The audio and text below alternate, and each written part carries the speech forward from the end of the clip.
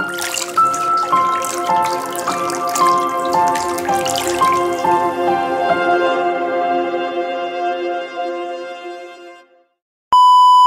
Hobbit family's underground house is just as charming as it would be in a fairy tale.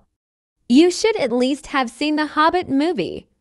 The wonderful scenes in your dreams most likely consist of something that you have always admired and desired to see firsthand. That is now a reality because a small village in the north of New Zealand was able to realize that dream.